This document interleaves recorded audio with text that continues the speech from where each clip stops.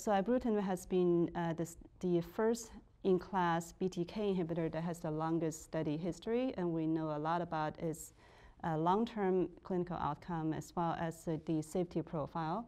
And now there's also the new generation, the second generation, more selective BTK inhibitor, such as Acalabrutinib, which recently received FDA approval. So for example, the Elevate-TN trial, which is reported in ASH 2019, has compared Acalabrutinib versus Acalabrutinib plus obinutuzumab versus chlorambucil plus obinutuzumab. So this three-arm study has demonstrated, similarly to the first-generation BTK inhibitor, that Acalabrutinib, either using alone or in combination, are superior to the chlorambucil plus obinutuzumab combination in progression-free survival. Interestingly, even though the previous study in Alliance showed that when rituximab is added to ibrutinib, it did not seem to show much benefit compared to ibrutinib alone. In this study, in the Elevate study, the addition of obinutuzumab to Acalabrutinib actually shows a small benefit in progression-free survival when compared to Acalabrutinib alone. So I think that's an interesting new information we learned. So the second generation BTK inhibitor with the Acalabrutinib, and there's some others that's on the market but not yet approved for CLL. So those are all newcomers that are more selective in BTK and has less off-target effect and has the potential of hopefully reducing some side effects associated with the BTK inhibitor. Yeah. We have had chemoimmunotherapy, and there was a randomized trial looking at chlorambucil monotherapy versus chlorambucil rituximab versus chlorambucil obinutuzumab. That trial ultimately showed improvement in outcomes with obinutuzumab over rituximab plus chlorambucil or chlorambucil monotherapy. Now we're seeing more data recently with, as you say, three-arm randomized trials with BTK inhibitor-based therapy with either rituximab or obinutuzumab. I wonder if maybe I can get Stephen's opinion on, or what the current thought is on CD20 antibodies and CD20 antibodies in addition to BTK inhibitor-based therapy. And is there a superior antibody, or does it add to the BTK inhibitor-based therapy? So in general, when we're looking at ibrutinib trials, it's difficult to find a substantial benefit by adding rituximab or Rituxan to ibrutinib. But the Elevate-TN study, which looked at the combination, as Dr. Shuo mentioned, of obinutuzumab with acalabrutinib, did show a PFS benefit.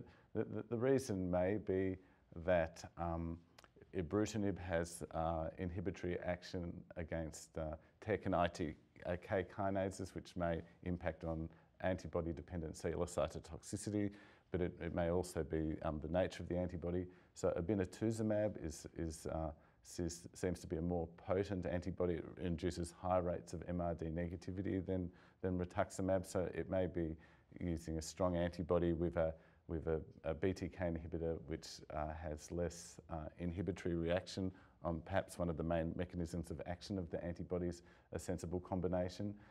So the question, certainly in Australia, will come down to a cost-effectiveness question, whether or not the added benefit of adding an antibody warrants it. And it's not just a cost question, there's also a safety and tolerability. So there is increased rates of neutropenia, potentially increased rates of infection if you combine multiple agents together.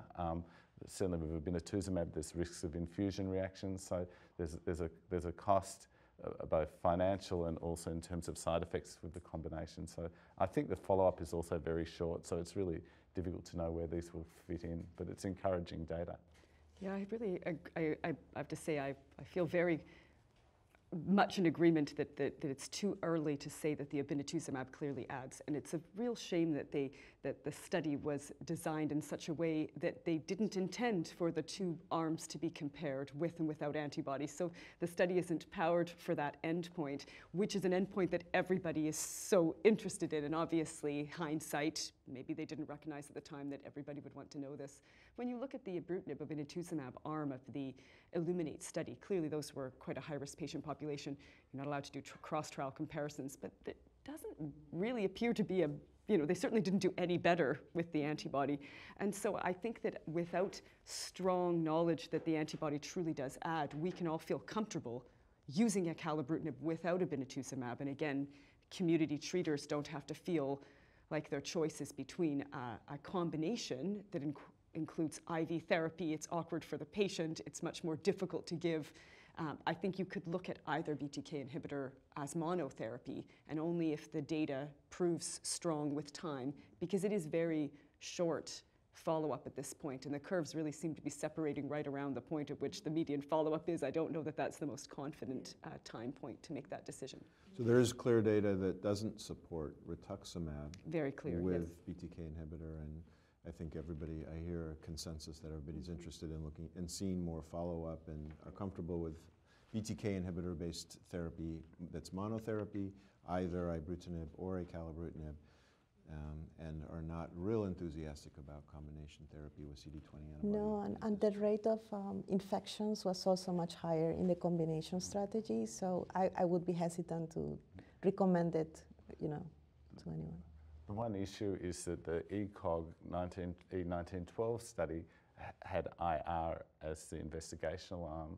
There was no single-agent ibrutinib, so while we haven't been able to show a benefit adding rituximab to ibrutinib, it's very hard when you're deviating away from the trial and someone who you wanted to, say, use FCR. I'm not sure you can then say single-agent ibrutinib is adequate because that trial hasn't been done. Yeah. So now that you mentioned that trial was really the only large phase 3 trial that's shown an overall survival difference. So maybe you could comment on that and what the current thought is about that difference that's being reported with few events. So there's been a small number of events. So the ECOG E1912 was a trial in fit patients that were eligible for FCR-based therapy, and it compared FCR with ibrutinib with rituxan or rituximab, and it met its primary endpoint, which was progression-free survival. And there was also a small difference in overall survival.